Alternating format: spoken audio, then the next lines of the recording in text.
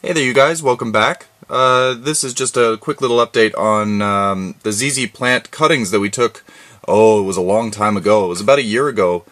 I think I took them in July of 2012, and it's now August of 2013. They're still holding in. They're still rooted in there.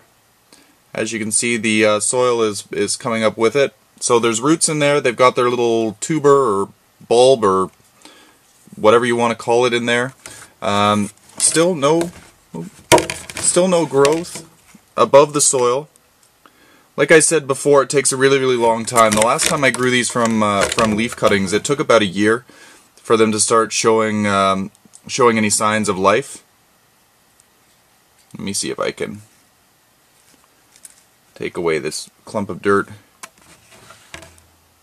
No, there's nothing down in there. I thought maybe there would be a little sprout starting, but nope.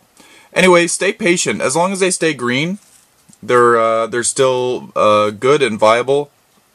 And give them a little tug from time to time, just to make sure, because you never know, they might have rotted out. But yeah, they need to be kept evenly moist, not soaking wet.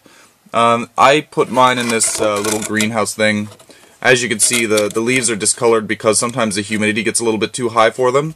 But if you keep them in something like this, I usually leave it open just a little bit, and it stays moist, more moist longer. Because when you're dealing with something that takes about a year to do anything, to produce growth, you probably will forget about it within the first 6 months.